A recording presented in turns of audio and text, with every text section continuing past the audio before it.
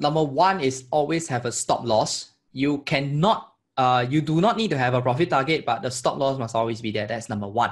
So number two, only trade with the amount that you are comfortable with losing, and it doesn't affect your lifestyle in the event that you lose everything. So that's number two.